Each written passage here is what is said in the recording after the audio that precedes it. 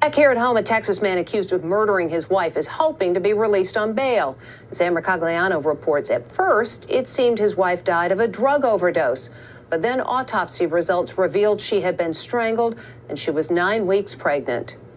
He's charged with strangling his pregnant wife, but still called on the judge to release him. Does that mean I'm getting a bond today? The judge thought about it for maybe a second. No. When he returned to court today, the judge set bail at $1 million. 38-year-old computer consultant Lee Gilly stands accused of killing his wife, Krista, who was 9 weeks pregnant with their third child. The physical therapist seemed happily married, posting this wedding photo on her Facebook page. Liza McIlvery is Krista's best friend. Krista was the best mom, and that's what she lived for. She was so excited to have a third child.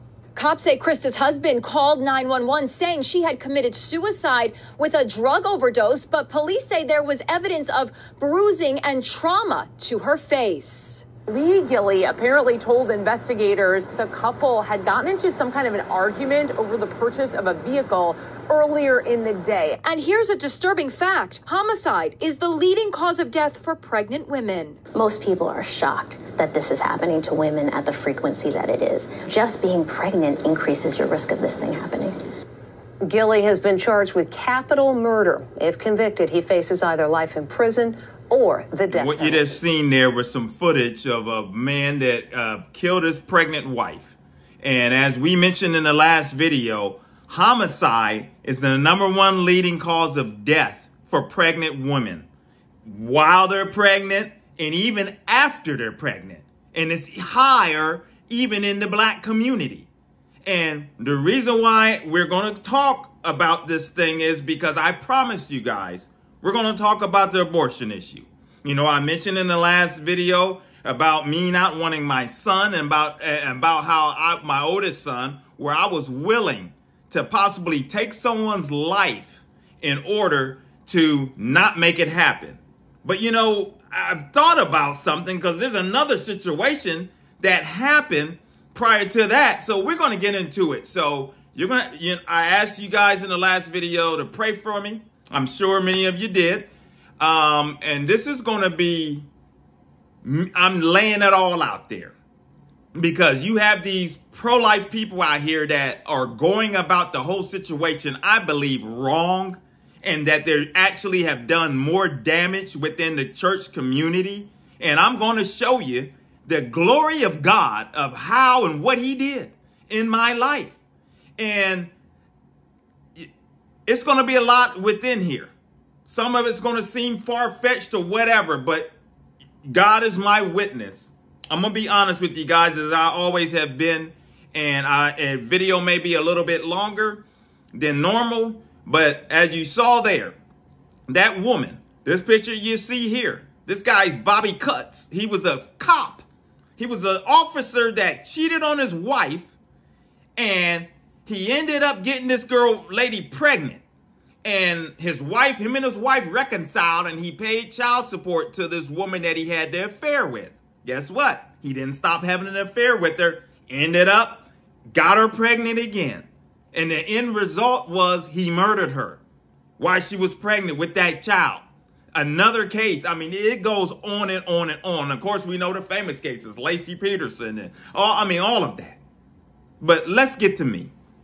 Let's get to me. Now, something I thought of before making this video. I'm going to give you a story. When I decided to drop out of college to sell drugs full time at the age of 19, because the money was so good at that time, I got myself involved with a whole lot of shady characters and into a whole nother world that I had knew no clue about. And I was out there and very naive, coming from where I was, the way that my aunt raised me, not knowing the dangers of being out in the streets the way that I was. And I found myself out there involved with people doing all kinds of things. And then I started getting involved with the girls, having a great old time. And I got one pregnant. And this is before the story of my son right here. This one particular one that just dawned on me. I got her pregnant and she refused refused to get an abortion because I insisted, because you weren't going to mess up my life at the age of 19, 20 years old and going on at that time, probably about 20 about that time, to mess my life up. And I felt like you weren't going to hinder me. And she did not want to do anything as far as get rid of that. And I devised a plan with this particular one. I was going to lure her, asked her to go on a date, go to a hotel, and then I was going to start an argument with her, and then I was going to beat her up and try to attempt to make her lose the child. She sensed something was extremely wrong. She sensed it was extremely wrong, and she felt like I was up to something, and it never happened. Lo and behold, a few weeks later, I get a call from her cousin. She had been in a bad car wreck, and cousin called to tell me that she lost the baby, and she was 7 months pregnant at that time. And because I was trying to do things to try not to get this thing to happen, and I just figured, you know what, I'm just going to have to leave her this letter. I won't be bothered with her, and I just have a kid out there, and I won't know anything. But this cousin called me to tell me that she had, they had to induce the labor on her, whatever, and the baby died. And I was so wicked because I wasn't saved at this time, but I was so mean. I remember telling her cousin, you tell her that's what she get, because I told her to get the abortion and that's what she get, and slammed the phone down. My heart, I was wicked. I was very heartless. I don't seem like it. The Lord changed me, but I was heartless when it came to this, my old ways. And a year or two later, I was involved with this woman that I was kind of messing around with on and off. And she ended up pregnant. And I remember telling her at that time, I said, you gonna get an abortion? And I remember I was eating some cereal. And next thing I know, the cereal goes flying. She attacks me and starts to fight me. And what are you talking about? This, that, or that. And then her words was, as I mentioned in the other previous video, you lay, you pay. And I'm like, oh, what has happened? And so what I did was, now I want you guys to listen closely. I started to devise, what can I do to get rid of this child? So we got in fights and she wouldn't miscarriage. I pulled a gun on her, threatened to blow her head off, and fortunately did not pull the trigger because I had the gun inside her mouth with her hair like that when she, right in her mouth, and threatened to blow her head off. And thank God I didn't. And that didn't, that situation didn't come about. So I went back to some old roots.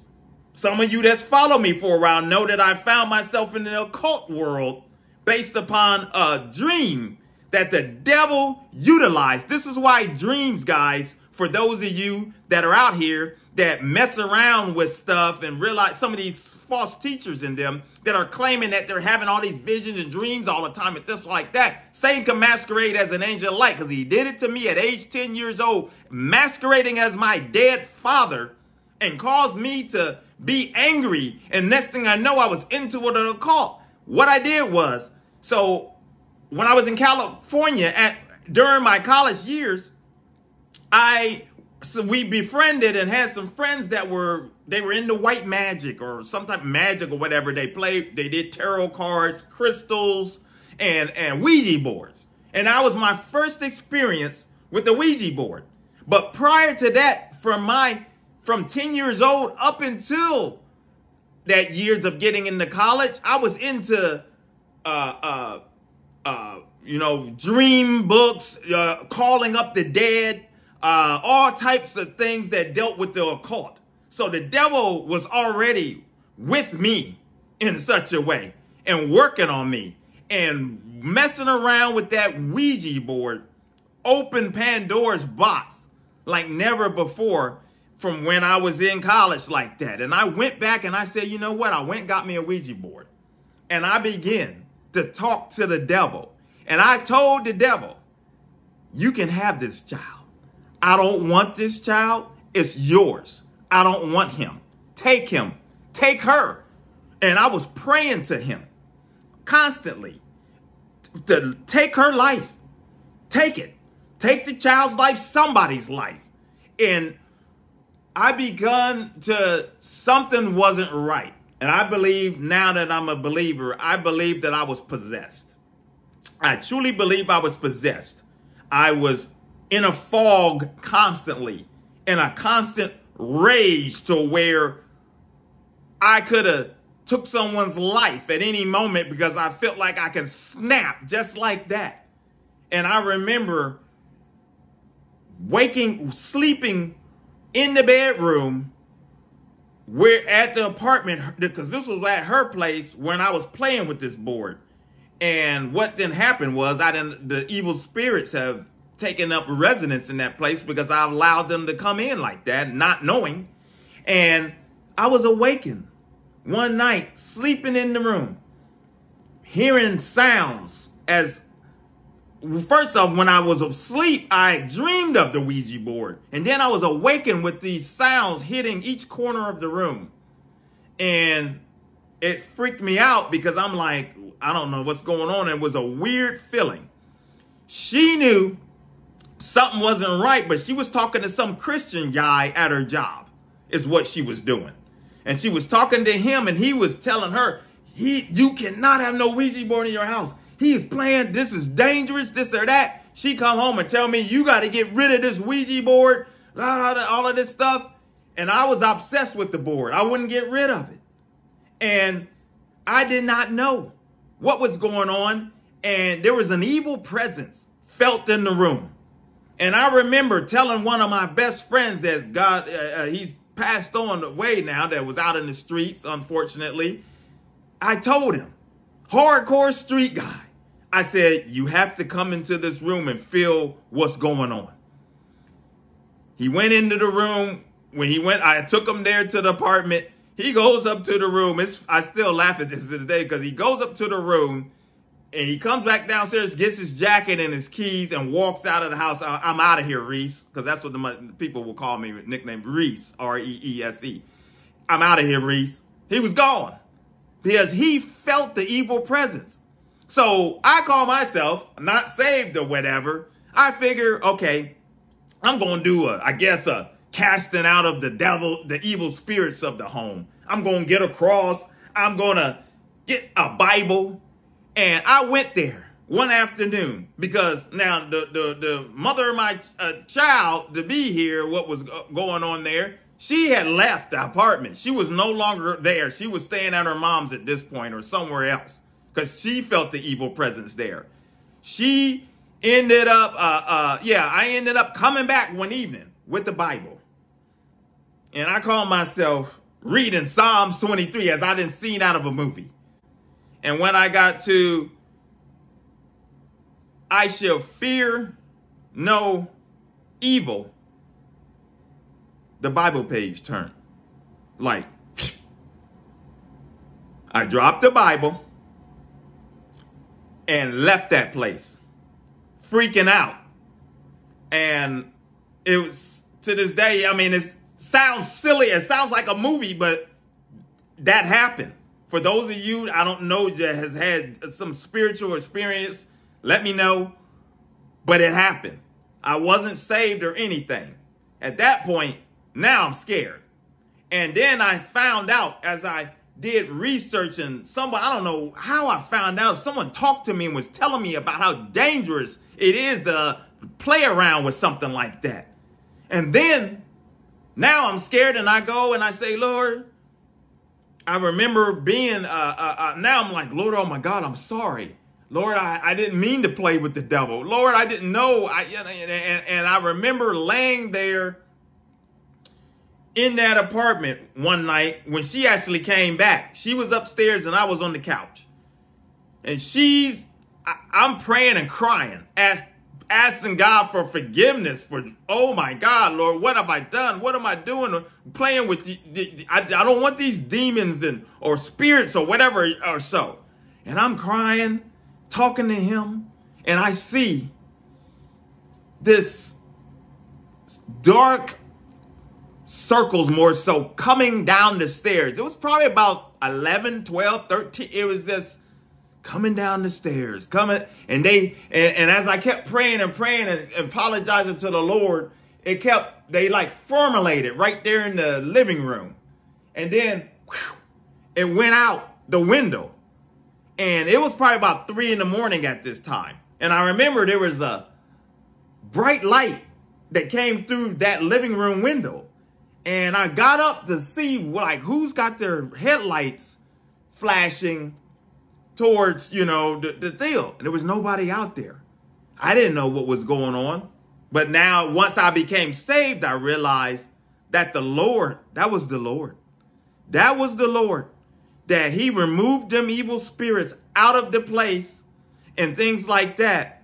And I decided that even though I left the board, me and her, I eventually decided that I was going to just walk away because I couldn't get rid of this child. So I just figured I'll go on with my life and forget about her.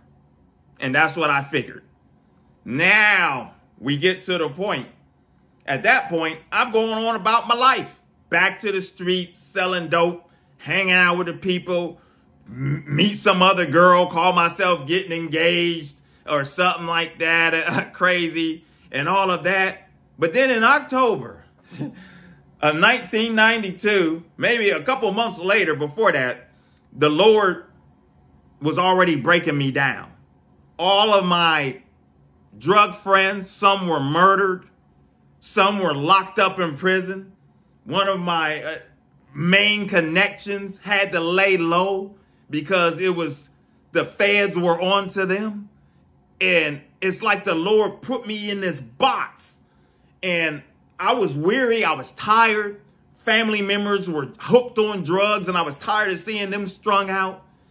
And here, but I had 2 Christian friends that I grew up with that never, ever shamed me, always were there, treated me right, listened to me, still was a friend.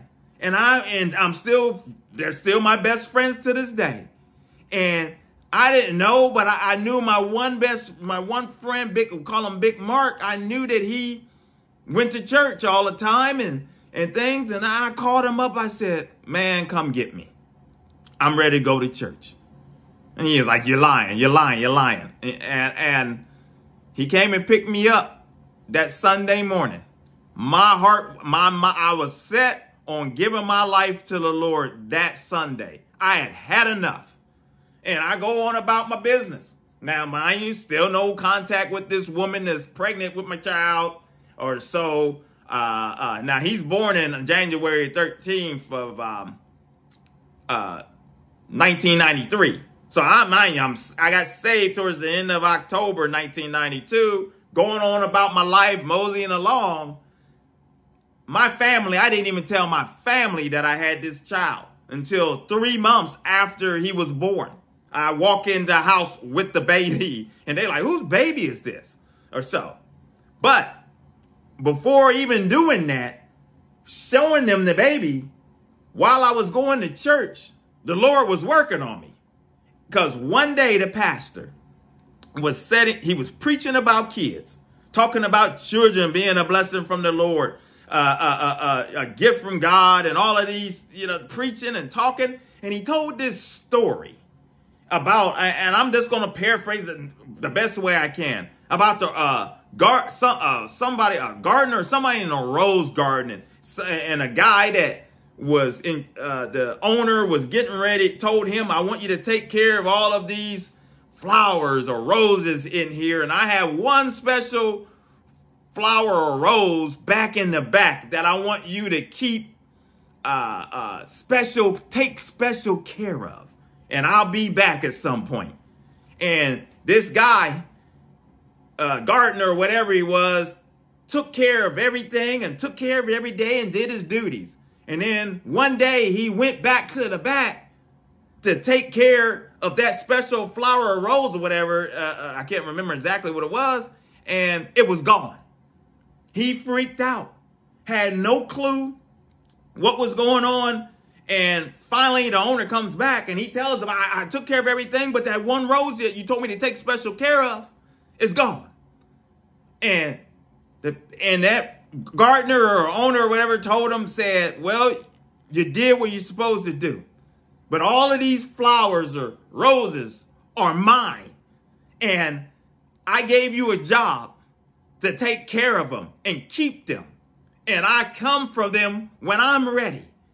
And he was talking about how the Lord has given you a responsibility. Now, this is my pastor was talking about the Lord is giving you a responsibility and blessed you or so with a child and things. And then this is where it really got heavy. He was talking about that mother. This is my pastor was saying, the mother, every night when she wakes up and no help financially, she's struggling to make ends meet with this child, crying and trying to make milk or find some way to get milk or something like that. He said the Lord has a spiritual chalkboard up on his next to his throne. And he was like, your name is on there. And every time there's a check mark, he was saying that as far as your deeds that you're doing, your ways that you've misbehaving and everything that you're doing to see that your child is being abandoned and not taken care of. And I'm like, whoa, I'm sitting there in the service like, oh man, that's heavy. And I'm like, well, God gave me, this is a responsibility. And then God tells me, I hear the small, still voice, because I was so on fire and excited to be saved. But I heard the small, still voice of God where he said, you can't serve me and not take care of your kid. That's what he said. You can't serve me and abandon your kid. And that shook me. That was the turning point. That was the turning point. And then he validated it with confirmation from my neighbor who was a reverend that knew that I had walked away from the child, didn't want anything to do with this child, and was having arguments and problems with this woman. And he called me over, as he always did when I was young. And he come over and he'll say, young man, Reverend Montgomery was his name. He said, young man, come here. Let me tell you something. He said, I don't care how bad she misbehaves. I don't care what is going on. Don't you ever abandon and mistreat or don't take care of your child. He said, send money orders to her, keep the receipts, money, however, because I wasn't paying child support or anything at that time. She hadn't officially taken me down yet or anything. But he said, send her what you can, keep everything, and you be faithful. And he would always say this, he would finish it off, and the Lord will bless you. That's what he would always say. I kind of get teared up hearing that, because he would always say that when I was younger, because I was angry. And I would be mad, and he would see me mad at 12, 13 years old, and just angry and didn't want to be bothered with nobody, despite, he act like I didn't want my aunt to tell me to do anything. And he would tell me, young man, you be thankful that your aunt came into your life.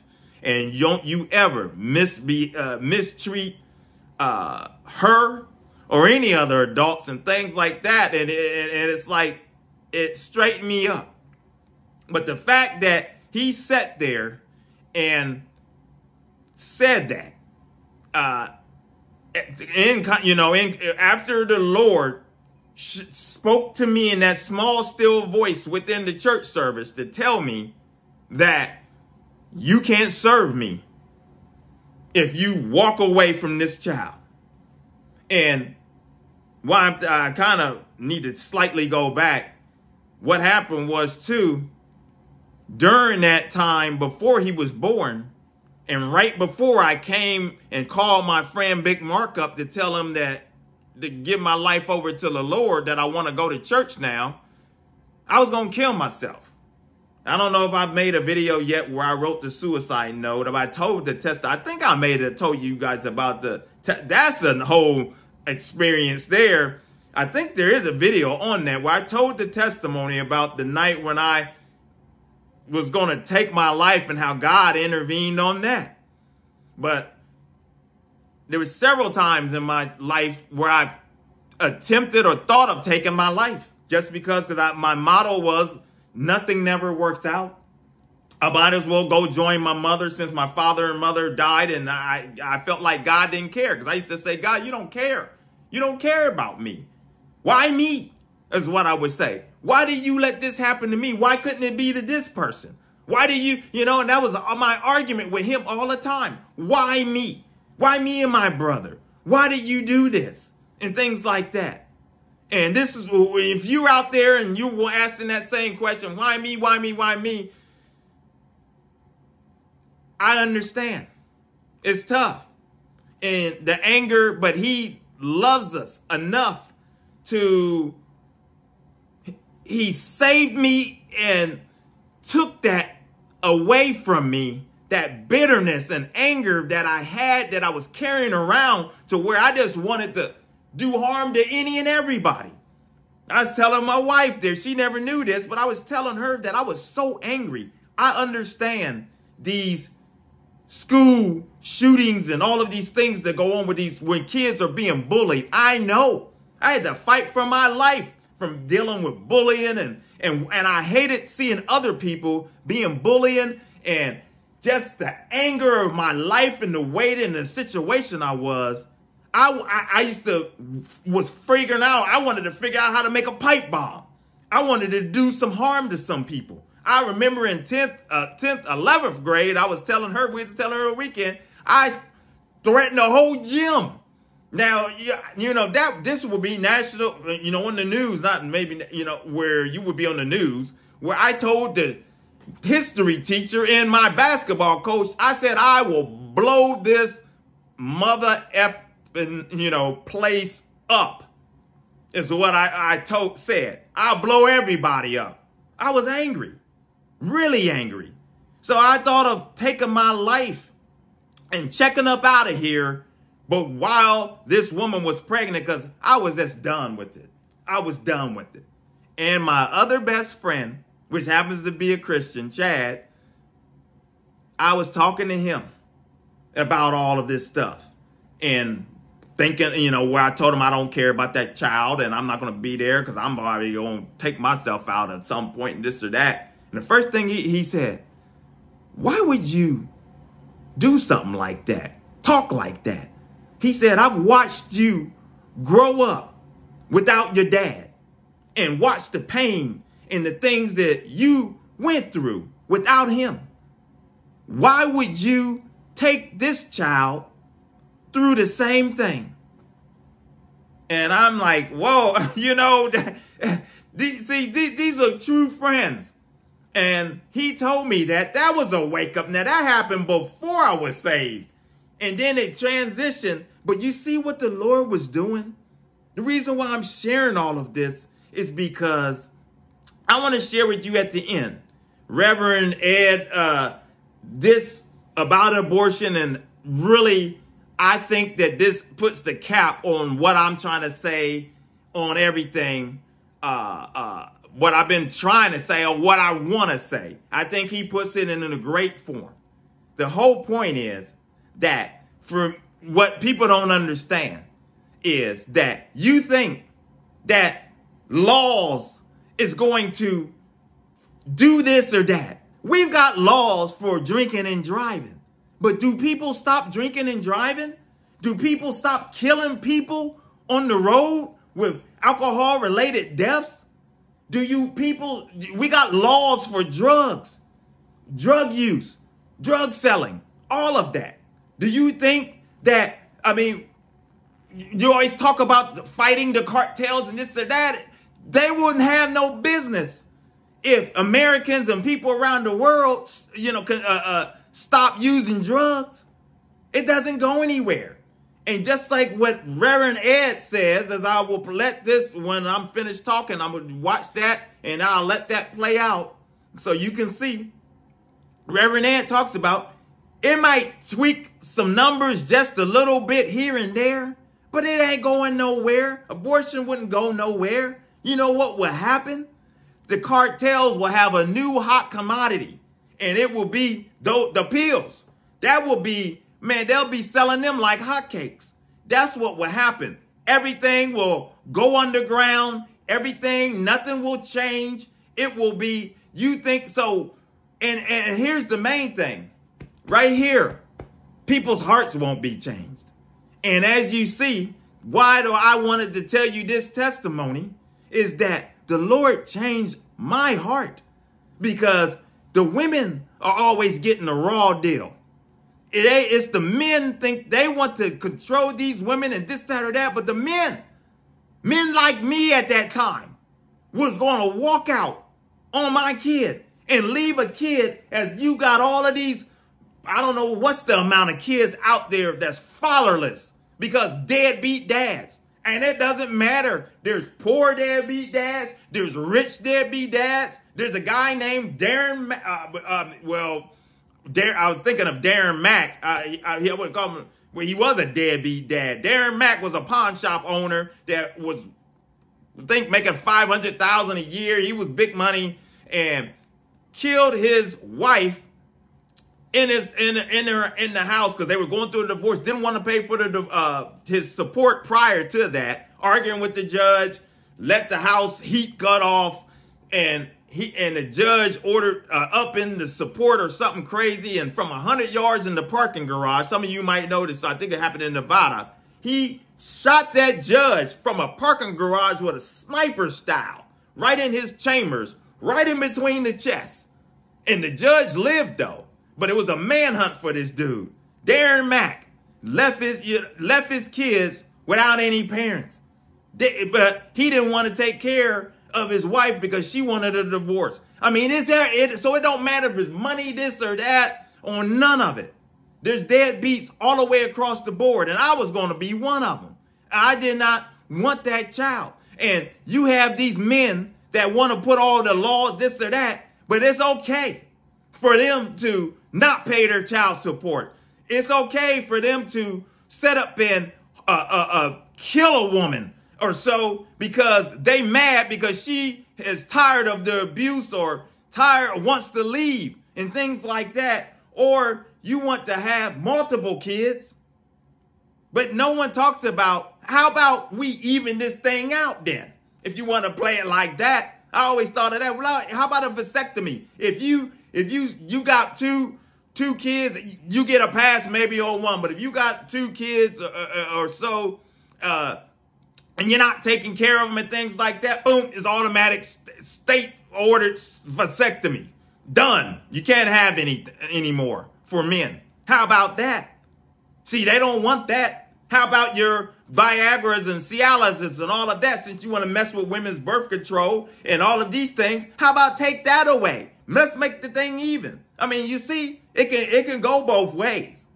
But the whole point is that if you don't change the heart, and on top of it, as what Reverend Ed talks about, which is that's the whole issue, is the other issue as far as the child care issues, the financial issues. You know, that's the thing, the root of the problem. You act like that women just they just want to do it. Man, this is a tough decision. I've been around women.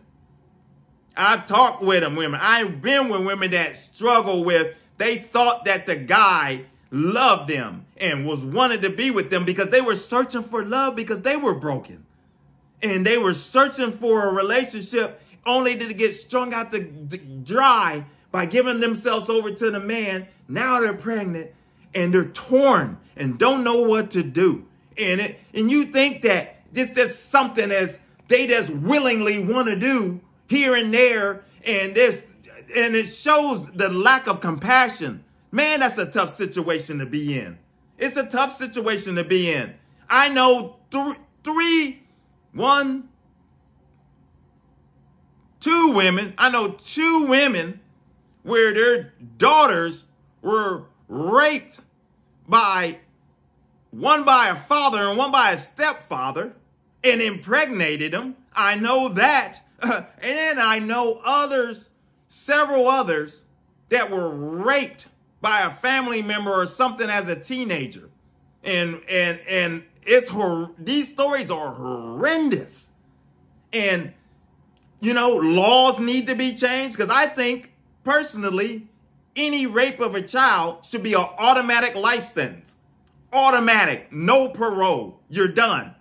Because many of these people, to me, that mess with children or rapists, because that goes as far as rape too. I believe life with no parole. If you rape a woman, life with no parole. Because I don't think many of the people that's like that, I think the odds of the rehabilitation is slim. Very slim. So they need to be locked up for good. Especially if you take the innocence of a child. And so people need to have a better understanding.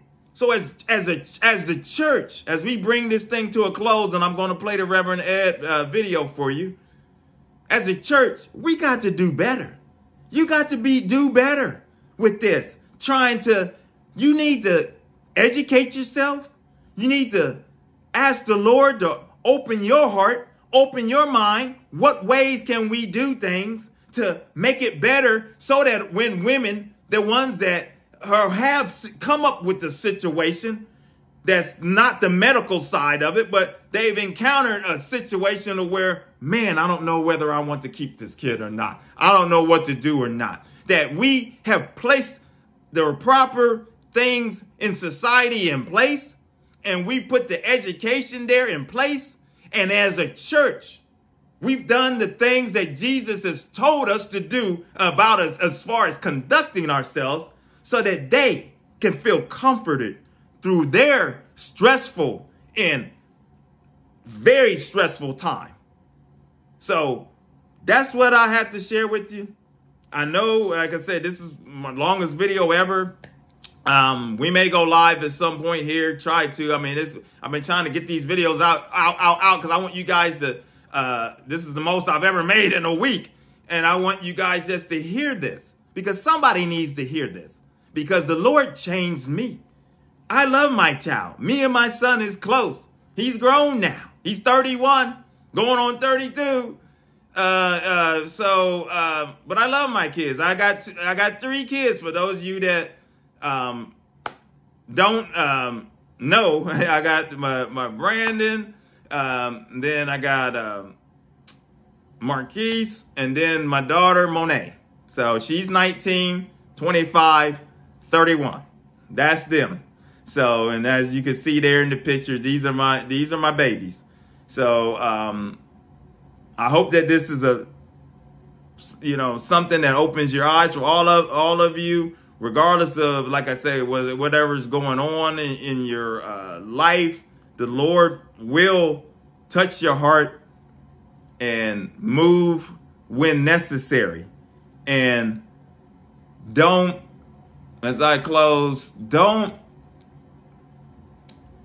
be the one that somebody down the road will say, it was a time when I was going through something really rough and this or that, and this particular person, I shared something with them, or they acted towards me like in a way, and it was just, it messed me up. Certain hurts last for the lifetime. Some of you are guilty of that, hurting people, and they're going to carry that hurt to their grave. I don't want to be responsible for doing something like that. I don't want to be, as a Christian, I do not want somebody to say, Maurice, you hurt me and did things to, as far as the way you conducted yourself, and that hurt me to the core, and I've never gotten over that. Don't do that. So here's Reverend Ed. Evangelism for God is the channel. Maurice Braxton's my name. Where we talk about issues the church run away from, take the devil head on, or what else, punch him right in between the chops. Until the next video, my friends, take care. God bless. Babies being born rather than aborted. If as a Christian, I want to reduce the number of abortions. I really want to reduce the number of abortions, and not the medical needed ones, the medical required ones, but rather the ones where people say, I just don't want to be pregnant. If I want to really, truly, genuinely do that, I'm not going to do it through legislation, because the numbers won't actually go down all that much. I may discourage a few people, but it won't work. If I really, genuinely want to do that, I will focus my time and my energy working on the things that make abortion feel necessary, feel like an option. So what I mean by that is, I guess I don't see this as a problem as much as a symptom of a series of problems, a symptom of a compilation of problems. Poverty, education, a living wage. What am I going to do after the child is born? So if you really want to, if the Christians out there really want to be involved, really want to make this a thing of the past, then what I would encourage you to do is ask yourselves, why is this an option? Why is it that people feel this is the only option? And then tackle those issues. Again, poverty is a big one. People's careers getting started, healthcare, childcare is a big one, education's a big one. Like, there's lots of reasons here that we can actually legislate solutions for. There's a lot of things we can do that will help reduce that number. Right? My Christian life is not about that issue. But if I actually live this Christian life, and again, this is where I know nobody would say, well, that's not all being a Christian's about. But if I spend my life as a Christian focused on that issue, yeah, sure, maybe I will reduce the numbers. Okay, but I won't help in any of those other things. Any of those other things like that we know contribute to those numbers going up. I won't be doing anything to reduce those things. I'll just be putting legislation in place that make it illegal. I'll put legislation in place that will punish people and hope that that punishment is enough of a deterrent that they don't do it. But if I focus on doing the things that Jesus actually tells me I'm supposed to focus on, if I actually focus my time and my energy on taking care of the people that Jesus tells me to take care of in the ways that Jesus tells me to take care of, those numbers will go down. Yeah, they will. I'll be taking care of the real problem. I'll be taking care of the real issues. And as I take care of the real issues, that will become less and less a thing that feels like the only alternative. If we're living this life as Jesus tells us to live this life, we're taking care of the people that Jesus tells us to take care of. We're taking care of them in the ways that Jesus tells us to take care of them. The world's going to be a better place, right? Like, if nothing else happens, you're going to make the world a better place. I'll be ridding the world of the barriers, the hurdles that so many would see as a reason to not go ahead with the pregnancy. For what it's worth, one of the two parties in the U.S. who is running, right now for the president, only one of those two parties actually is seeking to put policies in place that would tackle so many of those issues. And oddly enough, that party is also the one who is pro-choice. I find it ironic that the party who is pro-choice, and therefore the one who is pro-murder in the eyes of so many people, are actually the same ones who are pro-taking care of people, pro-living wage, pro-education, pro-healthcare, pro-childcare. That party, that pro-choice party, is also the ones who are working, whose policies will work to reduce so many of the reasons why women may choose to have this procedures to terminate a pregnancy. Isn't that interesting? The side that is pro-life, well, they seem to believe that all those issues that